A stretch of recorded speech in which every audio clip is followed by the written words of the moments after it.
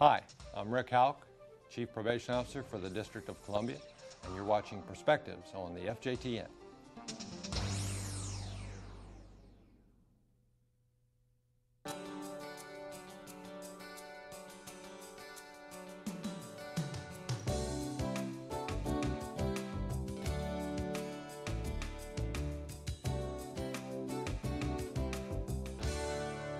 Hello, and welcome to Perspectives. I'm Robin Rowland. On today's show, we're looking forward to the future, checking what's on the horizon for officers and for the national system as a whole. First, we'll explore our high-tech future with visits to New York Southern to see a defendant database system that's on the leading edge, and to Virginia Eastern to look at their innovative regional drug lab.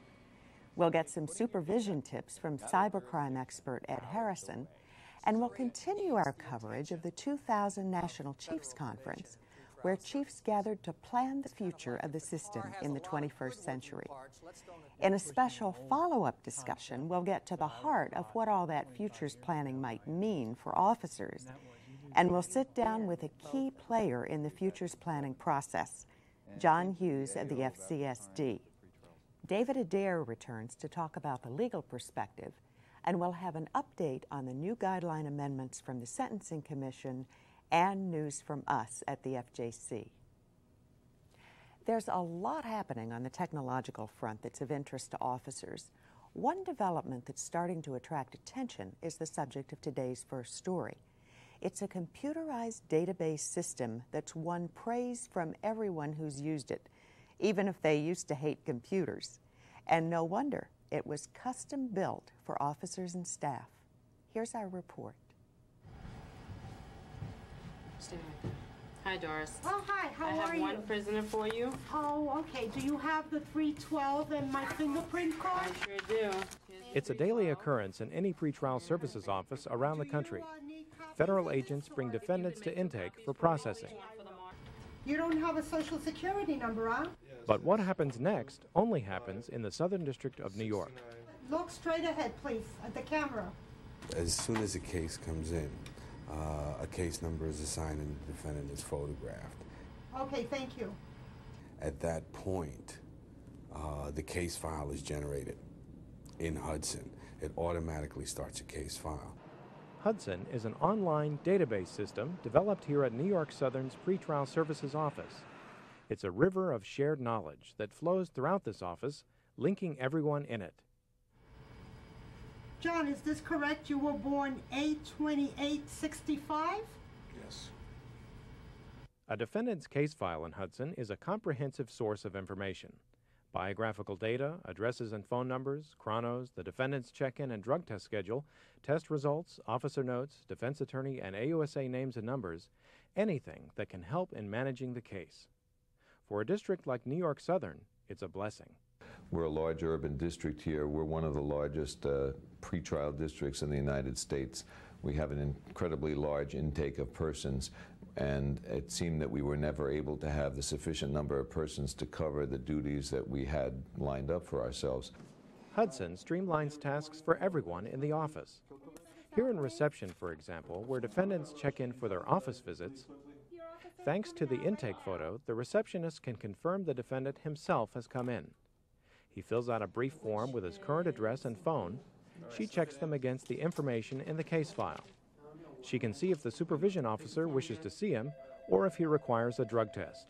If he does, the test results are sent automatically into his case file in Hudson. So that an officer, while they're preparing their report, within, I'd say, 15 or 20 minutes of the UA being taken, has a result on his PC. It also gives you an email telling you what the result is. Officers use it to input chronos. Once they're entered, they're accessible by that officer from his home, from outside of the office, or from here in the office. The whole process started when we decided that we're not going to put chronos onto a piece of paper anymore. We're going to put into a standard database format.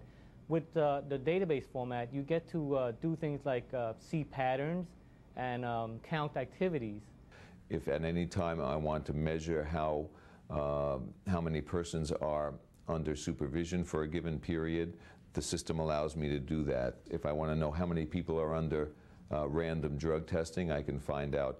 Hudson is built to work on a standard web browser, easy to learn and use. It also means officers can access Hudson from their home computers. And with a password, other districts can access Hudson over the internet. Sharon Regis remembers what it was like to find a piece of needed information in the days before Hudson. A lot of searching. We had to go through, find the folder, see if the information is there. You look up, look. Many times you can't find the exact information. With Hudson, we put that information in and it's available online immediately. Don't expect to find a program so perfectly tailored to pretrial services at your local computer store. The genius behind Hudson is Corey Nguyen, the office's systems manager. Without doubt, Corey's a gifted programmer, but it could be that his primary talent is listening.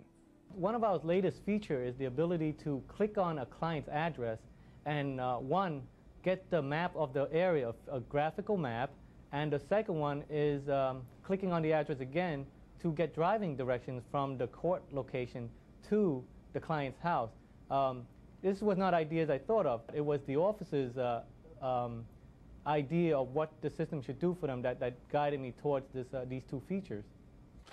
Corey, he's granted us anything we've wanted on it, and he keeps asking us, what else do you want? Just tell me, and I'll give it to you. It's a living system that can be changed and altered and tweaked and updated constantly to meet our needs. Officers asked Corey to combine PACTS information with Hudson. They got it. They also got one-click access to docket sheets.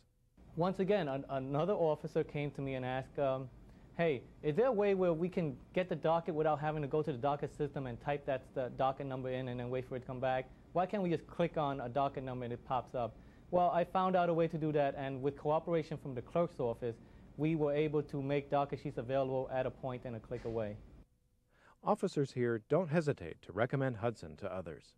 A system like Corey's, if not Corey's, could be of equal benefit to the pretrial offices across the country. We are currently talking about exporting Hudson to other districts, and we're beginning with our neighboring district, the Eastern District of New York, and hopefully even beyond that. Anybody who doesn't have it should take a close look, because it's really a pretty good tool. Hudson, it has helped us a lot. For Perspectives, I'm Craig Bowden. We were able to show you only a fraction of the features that Corey has built into Hudson, most of them at officer request. It truly is an amazing tool. We continue our report on technology with a caution to officers and some solutions. The subject is cybercrime, and our guide is Ed Harrison.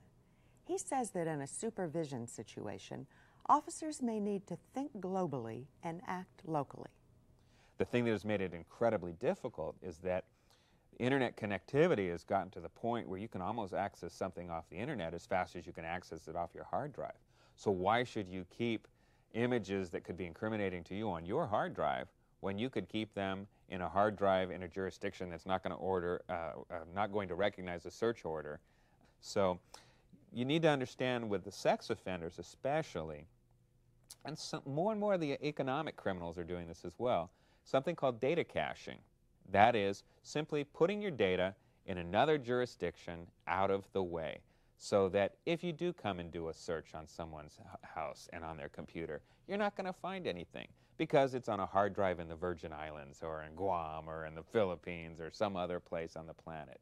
You're not going to find it. There are some jurisdictions that are able to, through court orders, get the offender to actually install software on a computer that will take snapshots of what's going on that computer and email it to the officer so the officer can see what's going on. It doesn't take a highly skilled officer to get one of these emails and say, oh, that's pornography, or oh, that's credit card information, or oh, that's... So that software is certainly something that's out there. It would be extremely valuable to the probation officer doing the supervision that there would be a specific court order that the defendant provide periodic copies of the phone records, The same with credit reports, charge card statements, anything that would show interaction with money or telephones or internet service. There's a lot more great information from Ed Harrison on the FJC's recent Special Needs Offenders broadcast on cybercrime. It's one you don't want to miss, so if you haven't seen it yet, check your FJTN bulletin for rebroadcast times. Coming up next on Perspectives, we'll reveal the outcome of the futures planning process at the Chiefs Conference and join a discussion on the results that officers might see. And FCSD Chief John Hughes talks about his views on the future of the system. There's a lot more to come, so please stay with us. Substance abuse issues play a major part in supervising defendants and offenders. Now, Probation and Pretrial Services officers can get the latest information directly from national experts. This is among the most complex phenomena facing our society today. Live on the FJTN, the Federal Judicial Center presents Substance Abuse, a continuing education series which brings you the latest on research, policy, and strategies. Check the FJTN Bulletin or the JNet for air dates of the next edition of this provocative series. In our last edition of Perspectives, we went to the 2000 National Chiefs Conference in San Antonio, where chiefs were called on to shape the future of the probation and pretrial services system. In a special series of workshops led by facilitator Faye Mullaney, they started by looking at the past to discover the values that make their districts what they are. The two things you voted for out of that timeline that were most important to you was impartiality and equal administration of justice, and that people can change. Fundamental things. You then were asked to think about what makes you proud. What we're proud of is we can make a difference. And then when I asked what your sorries were, you said the thing you're sorriest about is indifference, complacency. Next, they scanned the present horizon to identify the forces arrayed against them. And out of those, the one that you said was the most powerful, impacting force that was pushing on your life now was the call for accountability. We put the next screen up and asked you, of all the forces impacting you, which one do you feel you can grab by the horns and do something about? And what was the highest vote getter? Accountability. In fact, you said the greatest force pushing on us is the one we can do something about. It was a remarkable display of strength and solidarity, and they weren't even finished. In the last stage of their journey, the question was, what kind of system do we want in the future? Not an easy question, as Mark Maggio reports. Before they could decide what kind of system they wanted in the future, chiefs first had to agree on what a system is. What are the traits of a system? What are the benefits of a system? And, sorry, but what are the costs? Ain't going to be any free lunch to have a good system. Fortunately, the workshops had prepped them for that question with time devoted to this values spectrum, a roadmap built on choices. Through their ratings on 8 system values, chiefs mapped out the future they sought, and that map called for a change of direction. And it's unusual that in a group like this, that 7 of the 8 items would call for significant movement. Again, not a worshiping of the status quo, if that is any indication, but a recognition that you know there's places yet to go. The chiefs embraced consultation and consensus building over centralized directive-style decision-making. They showed they would sacrifice a small amount of local flexibility to achieve greater national uniformity. They chose to move from a largely independent system toward a more interdependent one, and showed a strong preference for collaboration over coordination. On the traditional balance point between law enforcement and treatment, chiefs felt the system needed to move back toward treatment.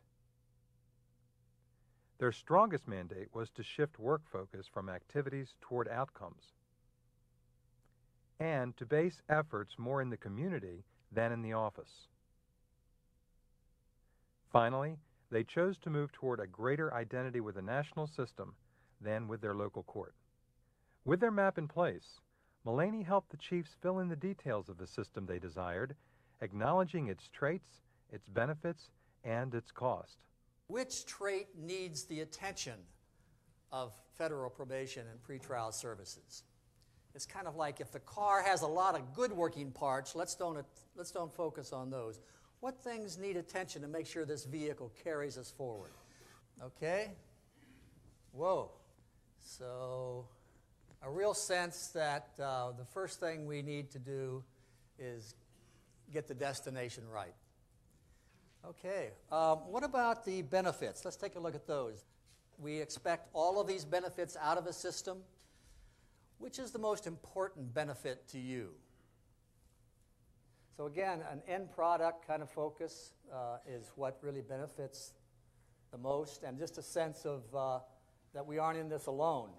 Okay, finally, the last one has to do with the cost. That's the other flip side of this whole thing of system building, is it ain't free. It comes with a price. That's always painful. The accountability for outcomes won't come easily. We'd rather report our activity than our outcomes. So what does the future look like? The chief's visions was summed up in 5 goal statements. They called for a system in which desired outcomes are clear and measured and results are communicated. A system whose components cooperate to deliver an effective continuity of services. One that successfully serves the whole through collaboration and communication. Chiefs favor a system in which supervision is moving from the office to the community, and in which staff share a commitment to mission and to the treatment of all persons with dignity and respect. With their work complete and their vision clear in their minds, these chiefs left the conference eager to share their journey with their districts, and perhaps dedicated to a measured yet determined course of change. Dick Gregory, a comedian who was active during the Civil Rights Movement, once said that revolutions never start on the street with the picket line. Revolutions always start inside our heads. And so just perhaps this week, a quiet revolution has begun. For Perspectives, I'm Mark Maggio. And what about that quiet revolution? What kinds of results should officers expect? We invited 4 chiefs to our studios for a roundtable discussion about those issues. After we look in on that, we'll hear from a key personality in the future's planning process, John Hughes, Chief of the Federal Corrections and Supervision Division. But first, to the 4 chiefs. We asked them to start with practical things that officers can do to strengthen their bond to the national system. I'm really interested in pushing an old concept that I was taught 25 years ago when I entered the system, and that was you do the same quality of work for your fellow officer across the country as you would do for your own judge. And I think that's a very important goal that the system should get really back to. And I think sometimes when we're talking on the national level, we're talking about working well with the Administrative Office, the Federal Judicial Center, the Sentencing Commission, Bureau of Prisons. But you know, sometimes I think we forget that it starts on our own doorstep in our own district, because we know that in several instances there's competition and problems in our own district between probation and pretrial services, and we need to overcome that at the local level in order to be effective, because we are a continuum of services and we really need to work with each other locally as well as nationally. More TDYs. Yes. And the TDYs provide such a wonderful experience for people to help out another district, to see another side of our system, perhaps different kinds of cases. Yes, absolutely. I think I've never been on the receiving end of TDY, but I did one, and it was one of the best experiences I'd ever had. It was something that really helped my career. It encouraged me that I could look beyond my district for opportunities, for learning experiences. So I think when officers look in News and Views, they ought to look at those requests for temporary duty, and they ought to think, well, is that something I might do or I might learn from? It's a way of getting involved. There's lots of other ways as well. Even just calling another district and asking them for their policy on some issue, whether it be awards programs or informant policy or the new drug testing policy, is a way of bridging the gaps between the districts and finding that there's a lot of wonderful, wonderful work that's going on across the country. I'm always amazed whenever we reach out for policies, how good the work is across the country. And most of our officers do come in with that sense of expectation and pride.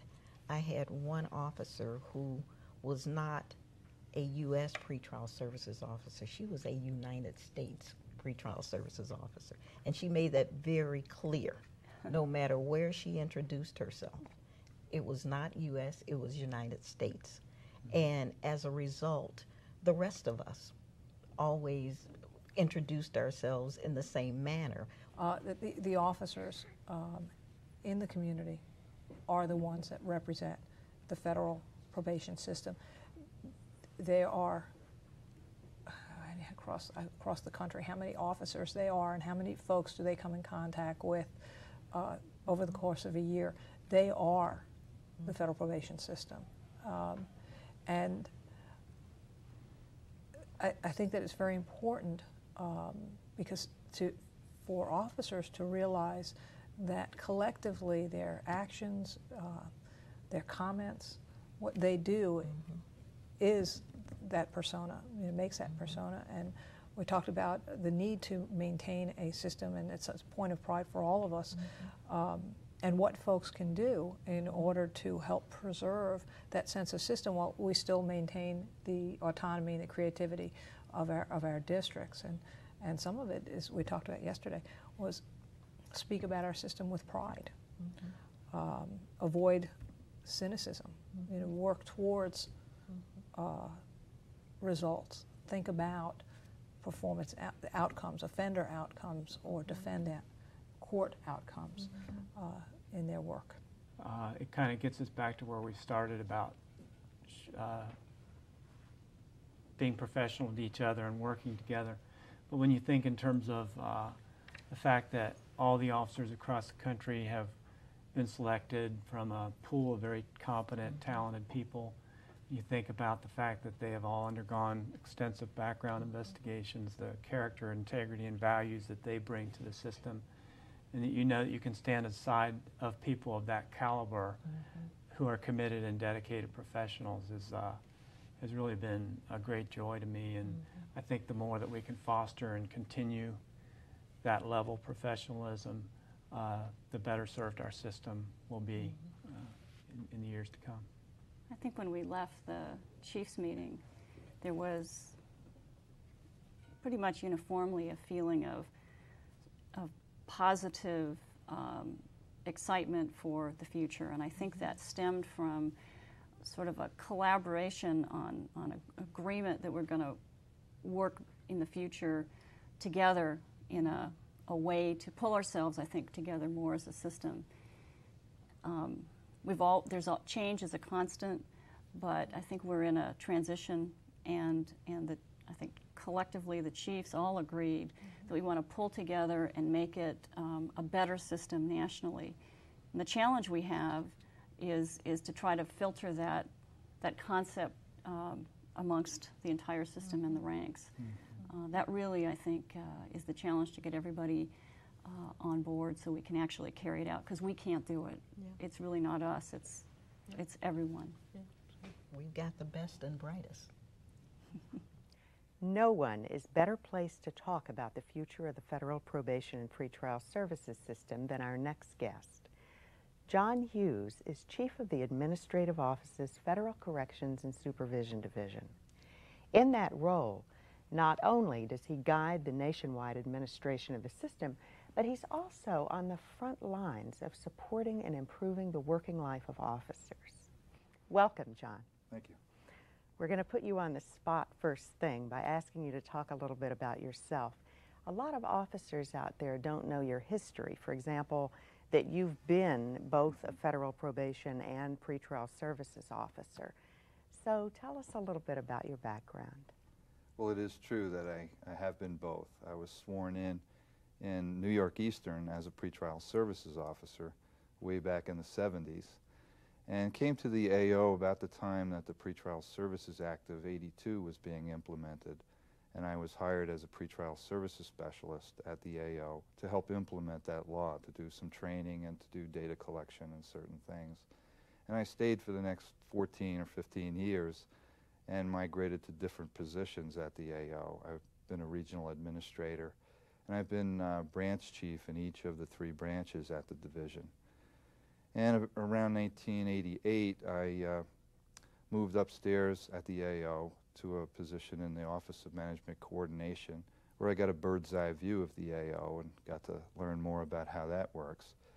But then an opportunity came up to be a deputy chief probation officer out in Arizona. I saw the ad for it, and I talked my wife and 4 kids into letting me apply for it, and we went west.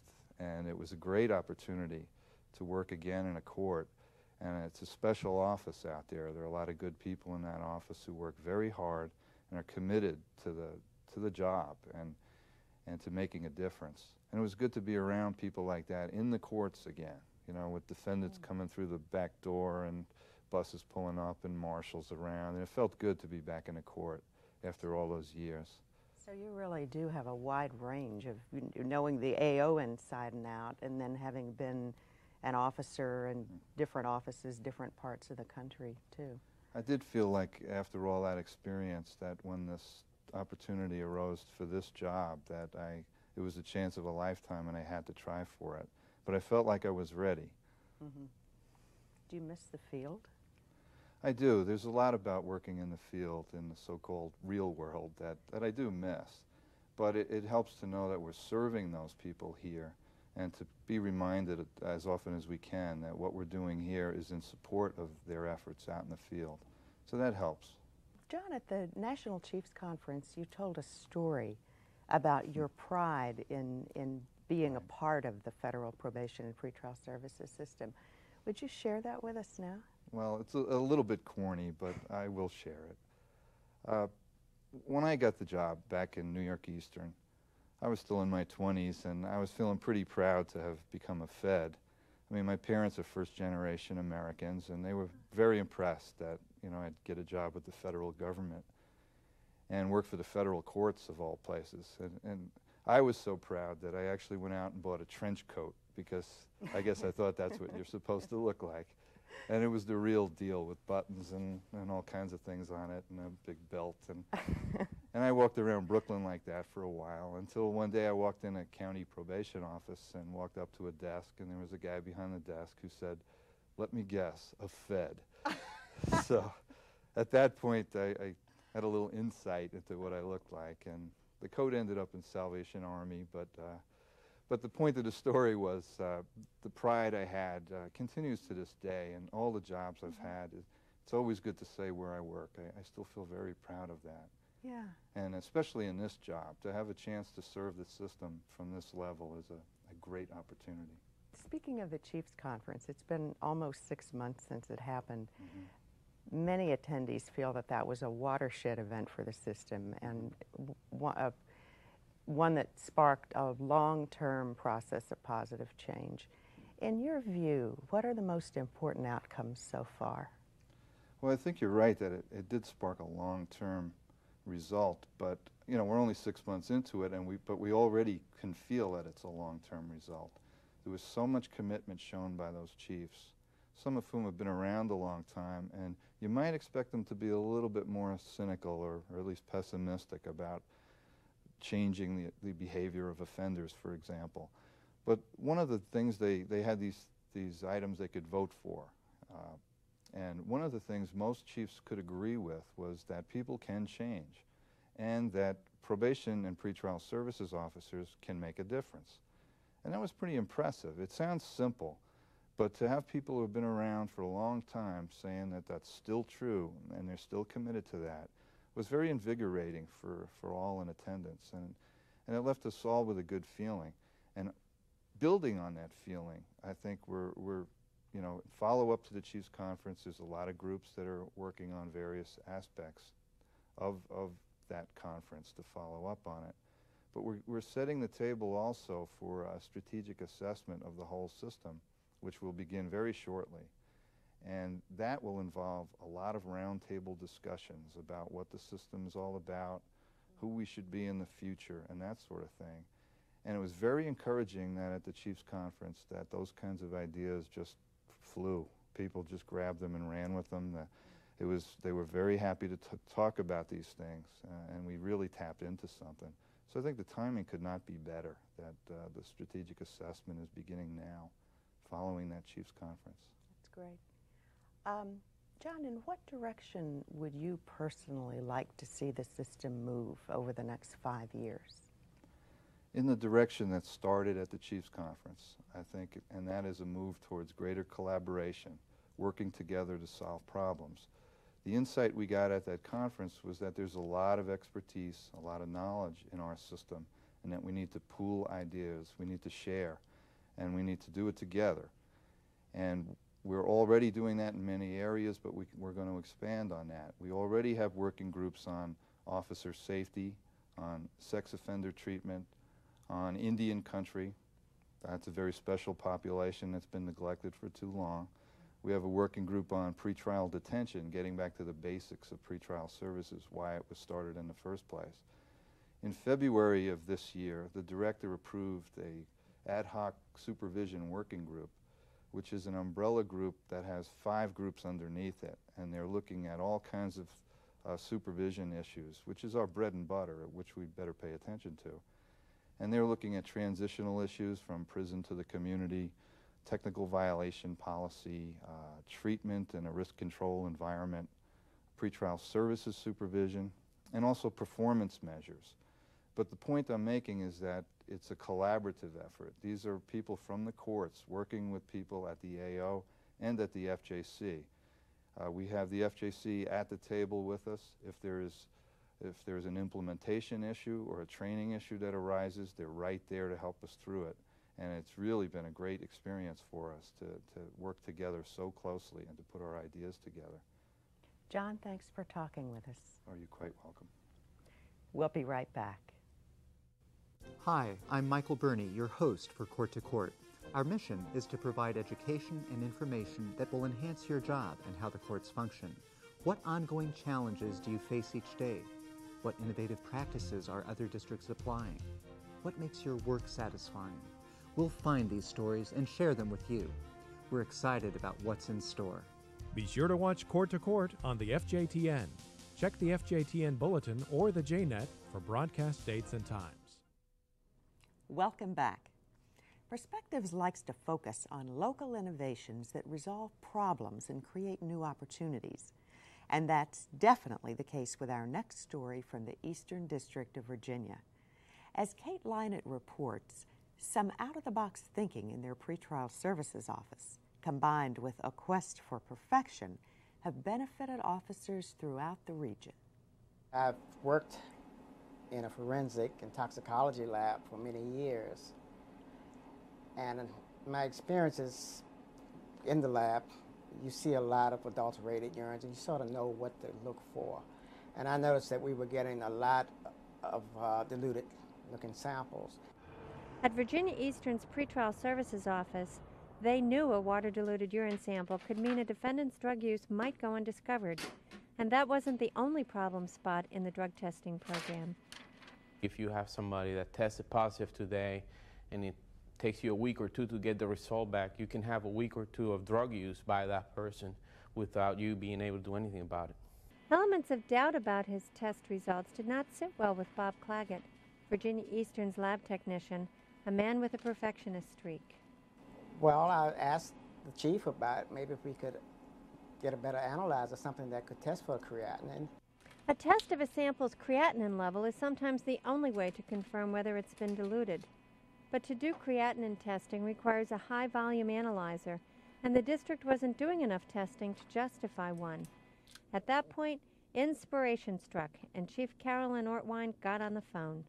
And she called me in 1998 and asked if we would be interested in contributing urines to the cause of a regional drug lab, with the thought that we'd save money, process drug or urine screens a lot faster. We thought it would be a wonderful idea if we did the testing for the other 2 court units and even treatment facilities where specimens are collected, because we could have the increased volume. That would qualify us for a larger analyzer. The idea took root, and soon Virginia Eastern's pretrial services was in business with the country's only district-run regional drug lab. We have samples coming in from the D.C. Probation Office, Alexandria Probation Office, Manassas Office of Probation, and the pretrial services here in Alexandria and from Richmond, Virginia. Presently, we are testing just about 100,000 tests a year. The plan benefits everyone. With high volume have come lower costs and quicker turnaround. We get a turnaround from Carolyn's shop in about 24 hours, as opposed to about 2 weeks with the national lab. We also save money. We save about $3.75 for every sample that Carolyn's people test and return to us. But it's not only the new analyzer that makes the district's testing program state-of-the-art. Other procedures, born of Bob Clagett's years of experience, offer yet more sophisticated tools to officers. We're the only district in the country that uses creatinine to determine if 2 marijuana results are new use or just a reflection of previous use by the defendant. Can you check this for specific gravity, please? In many cases, Virginia Eastern's own supervision officers can get immediate results. It's been a wonderful supervision tool for both pretrial services and probation. You have a person right there on the spot that has over 30 years experience in testing urines and testing for drugs. So you have the ability to go ask that person what he thinks of this specimen. It's no good, Daryl. No good? 1.001. Okay, thanks. Future plans for the lab include a more sophisticated, higher-speed analyzer and immediate desktop access to test results for officers and treatment counselors.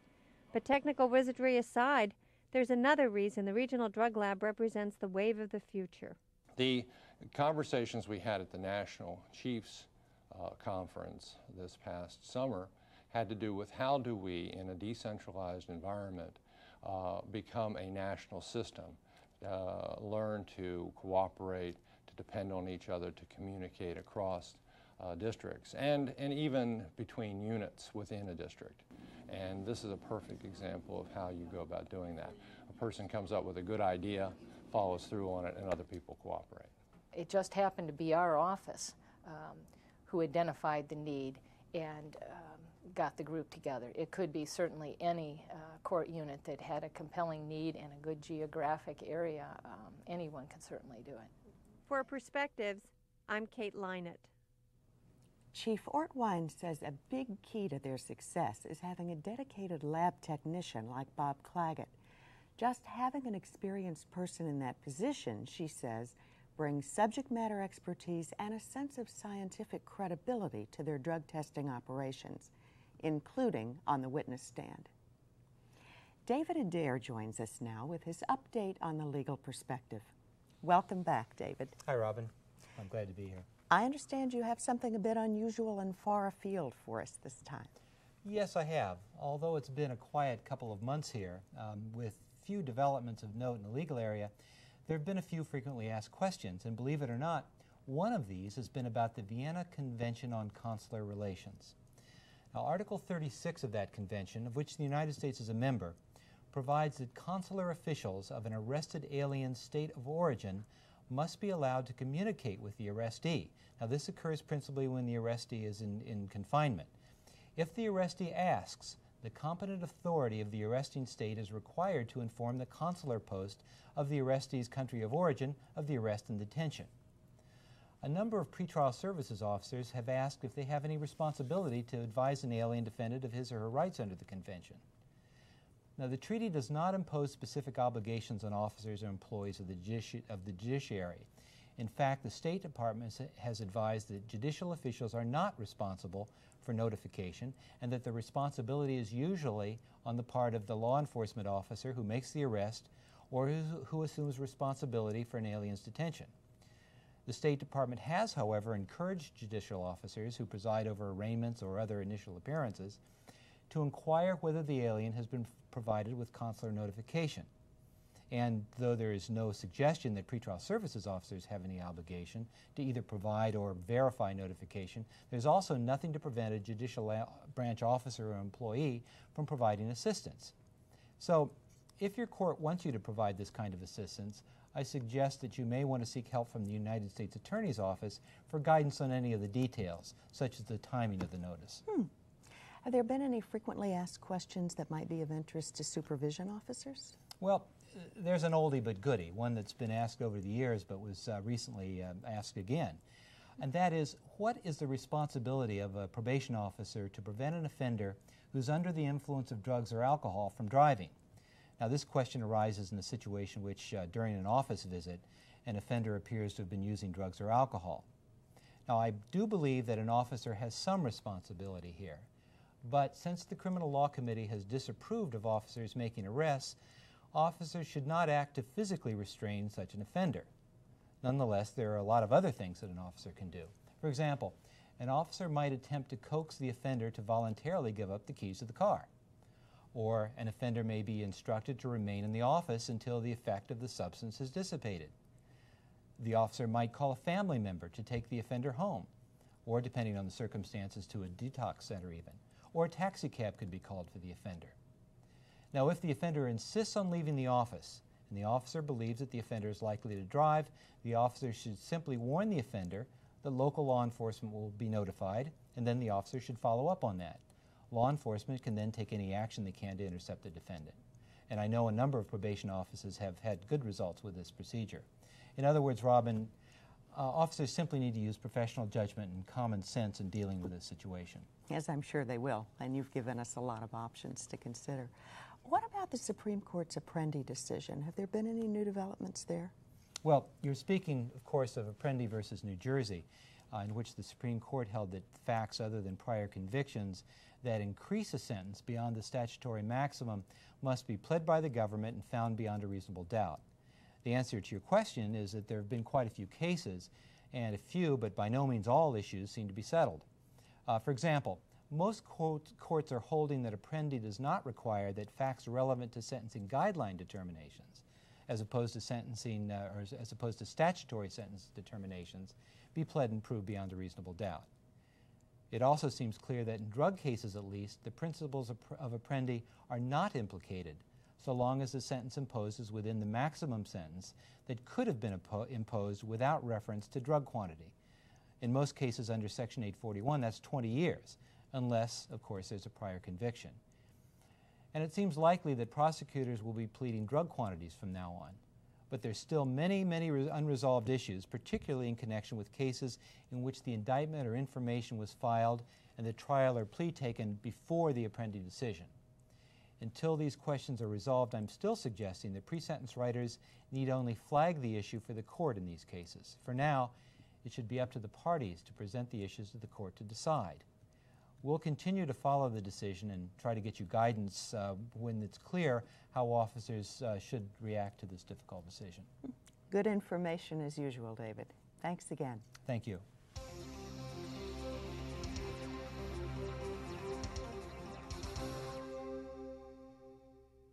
In news of interest on our regular FYI segment, we'll begin with events at the U.S. Sentencing Commission. In October, the Commission's third symposium on federal sentencing policy focused on current sentencing for economic crimes and on ways new technologies have impacted the landscape of criminal activity. The event was an opportunity for the Commission to gather input on those issues. Attendees heard from representatives from the federal legal community and from academia and industry. You can watch all or part of the symposium from your desktop via webcast. Just follow the links on the Sentencing Commission's website at www.ussc.gov. In other Commission news, November 1st was the effective date for 13 new amendments to the sentencing guidelines. These amendments focus on congressional interest issues, circuit conflicts, and technical issues. 2 previous emergency amendments relating to the No Electronic Theft Act and Telemarketing Fraud Prevention Act were made permanent by the Commission. Congressional interest issues also resulted in changes to methamphetamine, firearms, child pornography and sexual abuse, identity theft, and phone cloning guidelines. The Commission also resolved 5 circuit conflicts during this amendment cycle, 3 relating to departure issues. They amended departure provisions concerning post-sentencing rehabilitation, aberrant behavior, and dismissed or uncharged conduct. They also resolved circuit conflicts regarding the application of the guideline for drug trafficking in protected locations and a specific offense characteristic under the guideline dealing with bankruptcy fraud. And the Commission made a couple of technical corrections, amending the guideline on unlawful chemicals to fix a typographical error, and including a new sex offender provision as a specific mandatory condition of probation and supervised release rather than as a footnote. For more information on the 2000 amendments, call the Commission's helpline at 202-502-4545 or check out their website. In a program co-produced with the Sentencing Commission, the FJC presents the latest in its Special Needs Offenders series. The broadcast highlights the sex offender treatment program at the Federal Correctional Institution at Butner, North Carolina, and features excerpts from a June 2000 seminar that engaged nearly 100 probation and pretrial services officers in a question and answer session. The program debuts December 14th at 2 p.m. Eastern. Officers wishing a deeper understanding of the Apprendi decision should tune in for a new program dealing with the issues and questions surrounding that subject. Charging and Sentencing After Apprendi airs for the first time December 13th. And if you find yourself challenged by change in your workplace, a new PBS program called Managing Personal Change may help you turn change to your advantage. The program airs December 14th and may be used for 2 hours of group credit in the Supervisor's Development Program. Coming up, we'll get an advanced look at the next edition of Perspectives. But first, please stay tuned for this important announcement. Oh, and please feel free to sing along. I'm an evaluation form. You've surely seen me before. Well, I'm part of your materials and I perform a vital chore. Well, the information in me helps the center to take stock. It helps them make their programs work to help you do your job. Please fill me in. Please fill me in. Oh, we need this information. Please fill me in. Please fill me in. Oh, we need to know the score. Please fill me in. Please fill me in. Your feedback is important, and if you don't complete this form, we'll sing this song again. Your feedback is important. Please fill in the evaluation form available in your program materials or online on the DCN. Yes, we'll remind you once again to fill out that friendly little evaluation form and send it to us here at the FJC. A copy is available from your site coordinator, or you can fill it out online. Just head for the DCN address on the screen. On the next edition of Perspectives, we'll discover how officers are getting involved in their communities, often with inspiring results. And as usual, we'll have plenty of news, views, and great ideas from the field and from the nation's capital. That's it for our show today. Thank you for joining us. We'll see you again next time. For all of us here at Perspectives, I'm Robin Rowland. Goodbye.